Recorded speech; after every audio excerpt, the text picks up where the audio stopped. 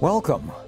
This week, as Lynn and I were talking about Jacob chapter 5, we thought it would be good to pause and give a brief presentation about scholarship and resources on the allegory of the olive tree.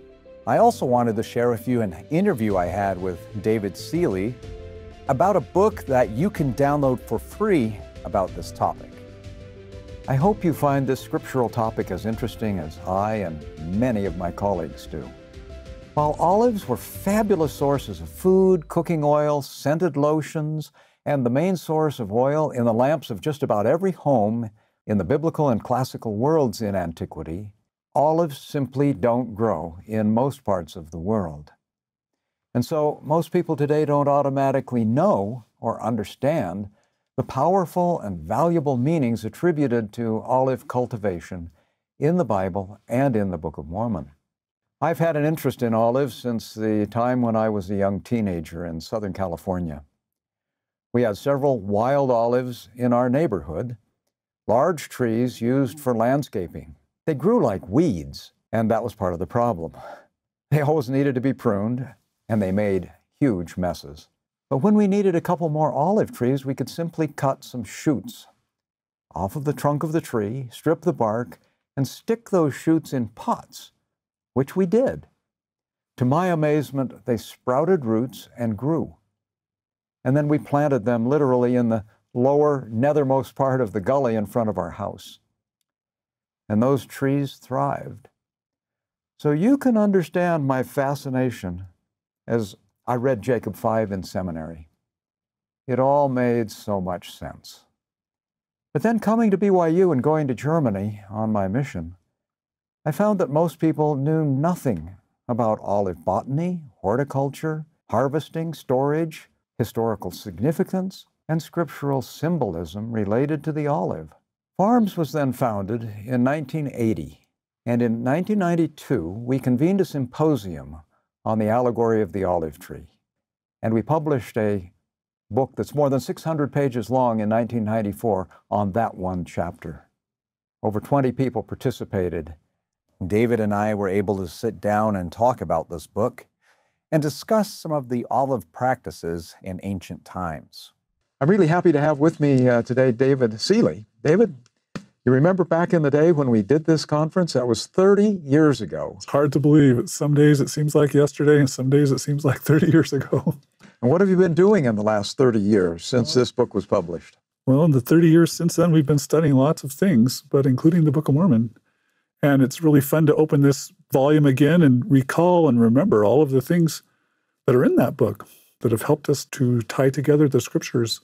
You and Joanne have been, of course, continuing your professional responsibilities teaching at BYU Jerusalem. Think with me for just a minute about the olive trees and the olive groves that you may have encountered. Did you ever take students to walk through an olive grove? Well, of course, we do it all the time, but we have an olive grove at the Jerusalem Center. And every fall, we get our students together, we find out what kind of character they're made of, and we pick all the olives on our property. And we bring them together, and we have ancient olive presses at the Jerusalem Center. And so we take our olives, and we crush them, then we watch how the oil separates from the water, and then we produce olive oil. And at the end of the semester, we take our olive oil over to the Orson Hyde Garden, and we dedicate it. And each one of us brings home a little bottle of olive oil that we've helped manufacture through the process of olive trees. So olive trees is central to our experience in Jerusalem, and it was central to the lives of the ancients who lived there. What kind of things did they use the olive for? Well, the olive, of course, is the staff of life in a certain sense there, because it provides the oil which is used for food, right? Cooking. And cooking, and they use the oil to produce light, right? It was particularly the cups in the temple were lit by the light of the olive. Olive oil was in the cups of the menorah at the temple. Olive oil is the oil in those lamps. Right. And we don't often think of it that way because we just use it mostly for cooking. And in the story of the Good Samaritan, you remember when the man is beat up and the Samaritan comes along, he anoints him with wine and with oil because they use those two products for healing as well. Yeah, the wine had some alcohol in it, which would have cleansed. Right. And the olive oil, the Greek there says that the Samaritan didn't just put on a few drops. And it says he gushed out oil on the wound. He was going to do everything he could to help that fallen person. Right. And of course, you go to the Garden of Gethsemane at the foot of the Mount of Olives, and there's olive presses there, but it's called the press of oil, the place where olive oil is. And of course, Truman Madsen has eloquently expressed how that is a symbol of the atonement, of the pressing of the oil. And how long do olives live there? Well, they live for centuries and centuries. And unfortunately, the Romans, when they came through in 70, destroyed all the trees. So almost all the trees in Jerusalem, probably all of the trees in Jerusalem, are not as old as Jesus, right?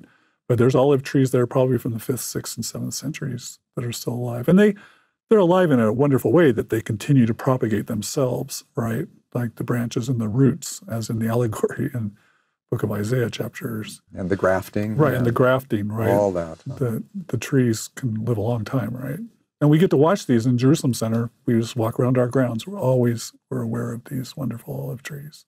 And as a part of the economy, this is probably a cash crop as well. Yeah, that's right.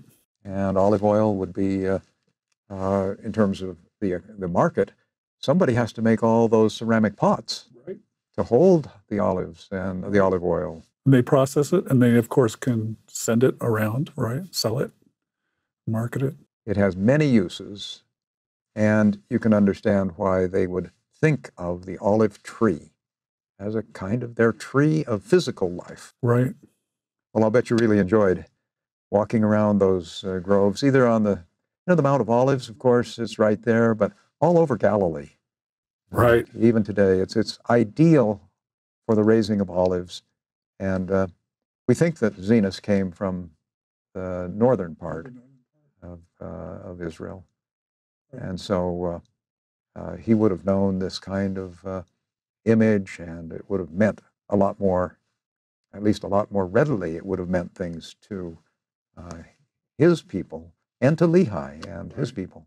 But by the time we get to Jacob, they probably don't have many olives that have survived the journey. Right. It's probably survived mostly in tradition, right? But they have the scriptures. And they have the scriptures. To begin, let's remember the conference and the people that we had at this conference. What do you remember about the conference? Was this the only conference that we had in those years in the early 90s? Well, the 90s was a decade of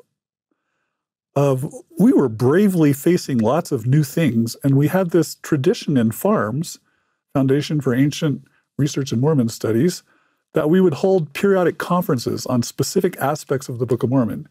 And the reason these were so wonderful is because we were able to collect lots of expertise across not just campus, but other Latter-day Saint scholars that were willing to come and participate. And so these were times of great celebration, 2 and 3 days. We'd all get together and we'd prepare and deliver our papers. So this volume contains, for me personally, the memory of an experience of the celebration of the Book of Mormon, of exploring the text from lots and lots of different angles, of going to be enlightened. But always at the end of the conference, we were turned back to the text of the Book of Mormon because we knew that that's a rich source of lots and lots of wonderful things. Who were some of those people that actually came out for this Allegory conference?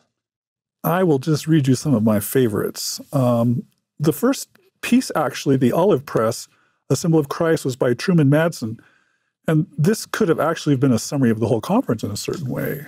But he eloquently expressed and described how this symbol continues from the Old Testament to the New Testament to the Doctrine and Covenants as a great symbol of the atonement of Jesus Christ. And remind people what Truman Madsen's role was at the BYU Jerusalem Center.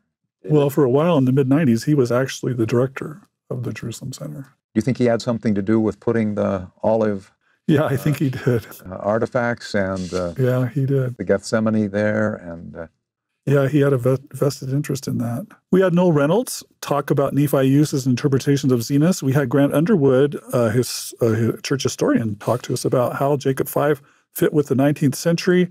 We had Paul Hoskisson. We had Royal Skousen come and talk to us about the text. We had a wonderful piece, Arthur Henry King, and he wasn't part of a crowd that usually participated in a Book of Mormon symposia for us. So that was a real treat to have him come talk about language themes. And let me mention that several of these projects, Grant Underwood, this is the early 1990s. We haven't begun working on the Joseph Smith papers yet. Right. But Grant Underwood is very interested in the cultural environment that Joseph Smith lived in. And I knew that, and I asked him if he would, tell me how Jacob 5 was understood by Latter-day Saints in Joseph Smith's day and after that. When you look at Royal Skousen, of course, Royal is famous today for a whole lifetime of work on the manuscripts of the Book of Mormon. But we knew that Royal had begun working on this, and we went to Royal and said, how about if you focus just on the texts of Jacob chapter 5 and give us a report on that? So here we have Royal in process, developing a lot of these things, and it's very exciting to see. And so we had, of course, Jack Welch has several pieces in here. We had John Gee, Dan Peterson, tell us about how olives and olive culture was in pre-modern Mediterranean.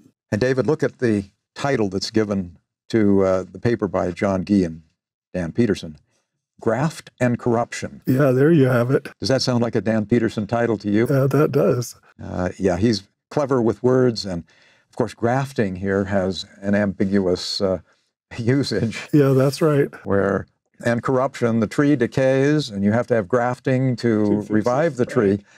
But he wants to show how in the Mediterranean world, both in Greece and in Rome, life was as complicated then as it is today. Let's just put it that way. But the olive still it provides great lessons for us, as it did to the ancient world as well. We had John Hall come talk to us, who was a great Roman historian, talk to us about the olive in Greco-Roman religion. Don Perry, Ritual Anointing with Olive Oil in Ancient Israelite Religion. We had a piece I wrote on the allegory of the olive tree and the use of related figurative language in the ancient Near East and the Old Testament, a more broad view of this symbolism. We went to Romans 11, which is sort of what we all have thought is what the ancients knew about the olive tree, and we had James Faulkner come give us a paper on this. We had Gary Gillum work his magic on the bibliography. And then John Tvetnes, two wonderful, wonderful pieces, one borrowings from the parable of Zenos, but one on the olive oil as the symbol of the Holy Ghost. And too often we don't realize that central to the symbolism of the olive tree in the ancient world was the Holy Ghost. That when kings were anointed, King Saul and King David, it says that the Holy Spirit came upon them, the association of the olive oil with the Holy Ghost and also its usage in the temple. Stephen Ricks talked to us about olive cultures in the Second Temple era. And then we had some botanists, Wilfred Hess, Daniel Fairbank, John Welch, and Jonathan Driggs talk to us about botanical aspects of olive culture relevant to Jacob 5. We had Jack Welch, The Last Words of Zenos and the Book of Mormon.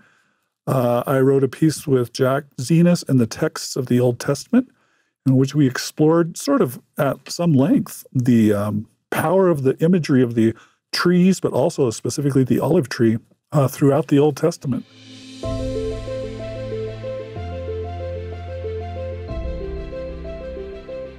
So here's this book that I referred to on the allegory of the olive tree. In one chapter, David and I discuss Old Testament passages related to the olive tree, such as Exodus chapter 15, or in Psalm 52, verse 8.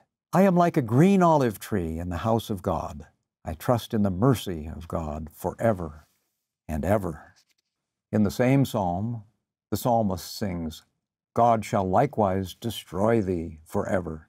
He shall take thee away and pluck thee out of thy dwelling place and root thee out of the land of the living. A psalm like this would resonate with people if they understood something like Zenos' prophecy in Jacob chapter 5. Psalm 80 also contains in verses 8 through 19 many references to and echoes of the olive tree. It begins in verse 8 by saying, Thou hast brought a vine out of Egypt, a vineyard where grapes are usually grown, and an orchard where olives are usually grown, are often spoken of with the same vocabulary because the vines and the orchard, grow together. Sometimes In classical literature, we even find the two intertwined and the vines growing on the olive trees themselves. Psalm 80 continues, "She sent out her boughs unto the sea, and her branches unto the river." I think that the Nephites would have understood exactly what that psalm was talking about. In verse 15, "And the vineyard which thy right hand hath planted, and the branch which thou hast made strong for thyself, it is burned with fire, it is cut down." Again, the writing of a song like this that was sung in the temple would have been most meaningful if this kind of imagery and the understanding of olive horticulture was already widely understood. Hosea chapter 14 also celebrated the loving mercy of God and used some of the imagery of the olive tree and the way in which olive trees must be tended so carefully to help people understand the love of God for his people. Isaiah chapter 5, talking about a vineyard or an orchard on a very fruitful hill. And in verse 4, you hear Isaiah lamenting, "What could have been done more to my vineyard?" Again, another phrase that corresponds closely with Jacob chapter 5.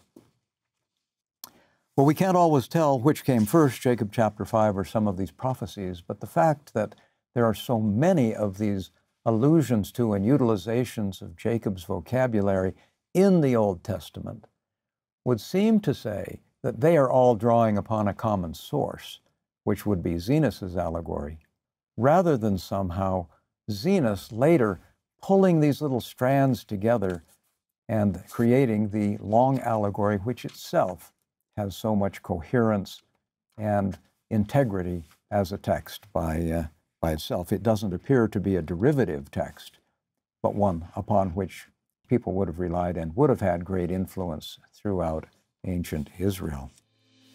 But let's finish this video with some final words from our interview with David Seeley. So David, as we look back on this whole collection, is there any book like this anywhere in biblical literature that focuses for over 600 pages on the olive culture and its importance and meaning? Well, not that I know of. Not that I know of either. Of course, we have Jacob chapter 5. Right, which is a great impetus starting point. So we're motivated to understand it. That's the longest chapter in the Book of Mormon. So do you think it's fair that the commentary is one of the longest books?